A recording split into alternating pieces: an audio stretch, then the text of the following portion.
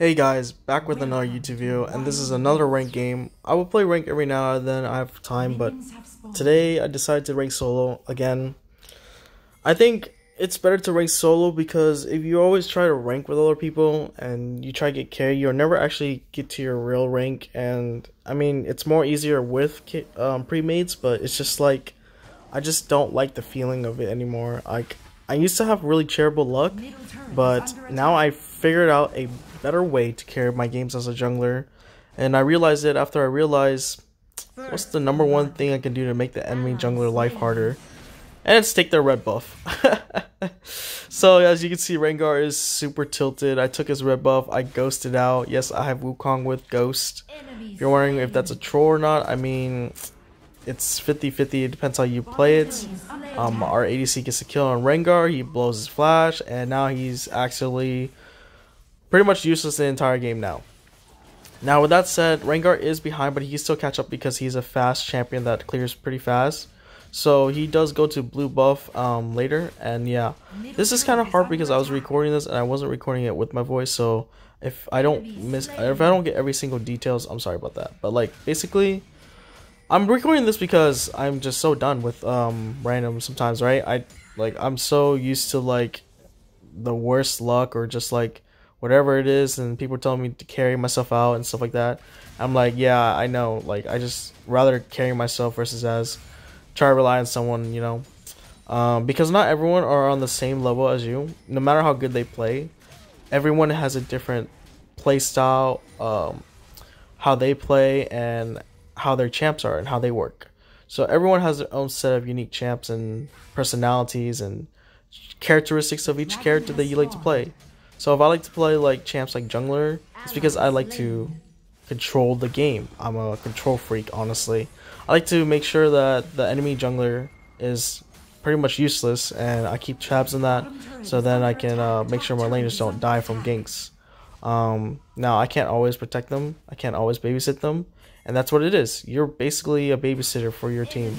You just come in whenever you get a chance, and whenever you don't, then you just farm. That's pretty much it.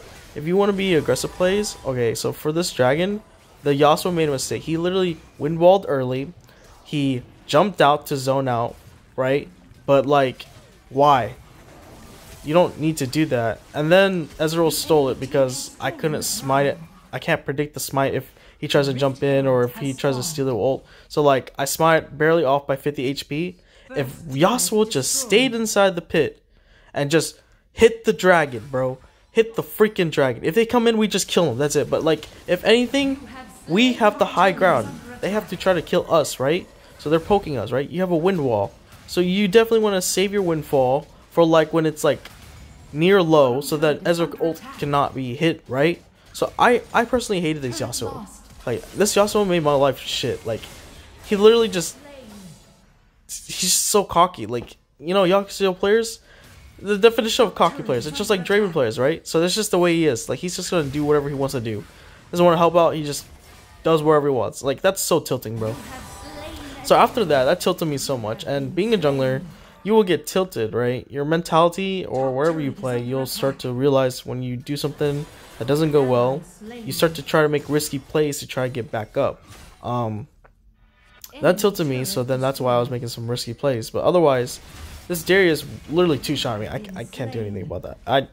I literally am the only one trying to face this Darius alone, because my teammates are literally doing that. Like, instead of helping me, they wait for him to do everything on me.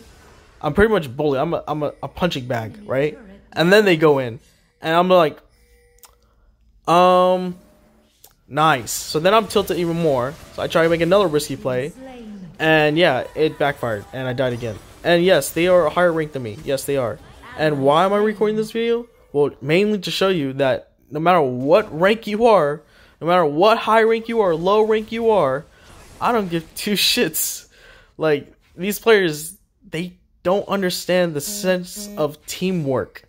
And that is why I said to myself, if I'm always going to have these in my freaking games, and that's why I don't play rank a lot. Either way, I just like, I work and then I'm just trying to chill and have fun playing with friends, experiment new builds as jungler, right? That's why I like jungling. Like, you don't have to worry about like things like, oh yeah, right here he killed Yasuo, then he killed Fiora, and then he killed me. My ult was about 3 seconds away, but the minion killed me, so I was like, oh, okay, great. Now, I want to say that was bad and good. You know why? Because they finally fucking realized that they should not 1v1 him on their own. It's so stupid, and excuse my language, but like, these players are ill, bro. Like, the only person that I liked was the Lucian and Braum. Like, they were actually pretty good. Like, they actually spotted and helped me out, and actually they carried the game. I wasn't even carrying the game. If anything, I did anything useful.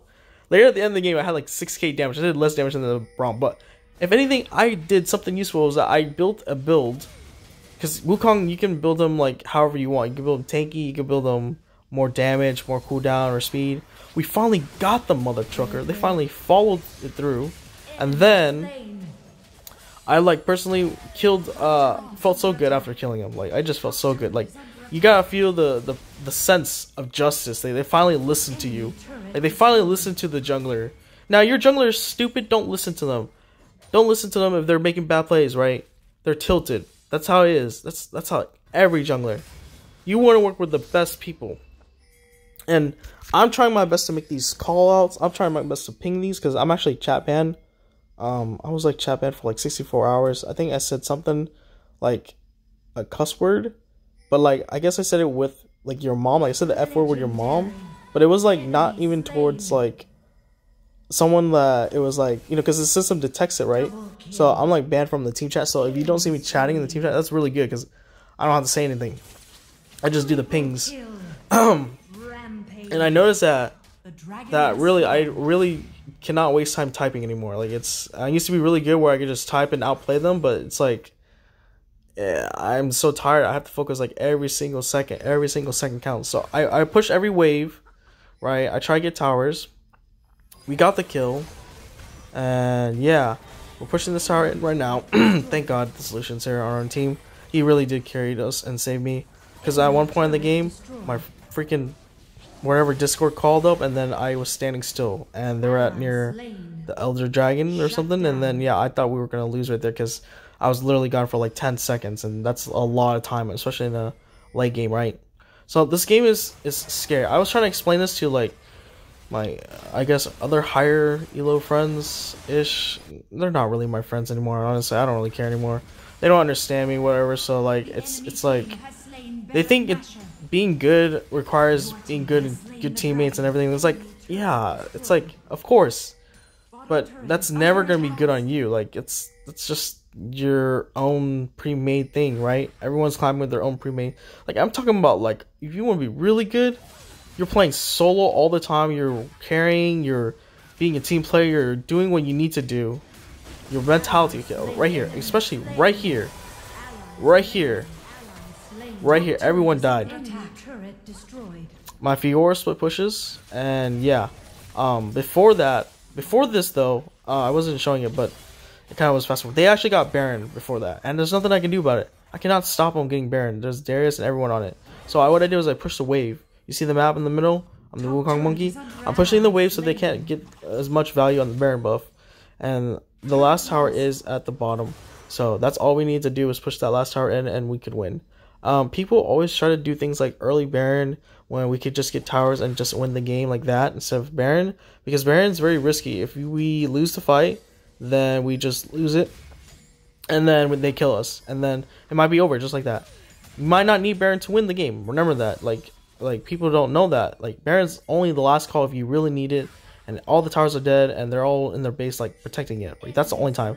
So we spot Darius with the ward, and then yeah, he got flipped again. He got fucked so hard. Yeah, there's nothing you can do about late game. Fiora is pretty strong. Luckily our champ scaled because like my champ was not doing any damage, and we won. And the reason why I just wanted to make this video is just, my point is, I was doing a lot of things by clearing the wave and pushing it out, and then making sure that they don't use their Baron. So like, even when you're losing hard, even when you're tilted as fuck, even when your teammates are not helping you, there's ways to win the game. You just gotta focus. You just gotta remember that mentality, and then whatever people say, don't give a crap on them. You just climb. Like, you climb like a mother trucker you are. And guys, peace out. Thank you guys for watching.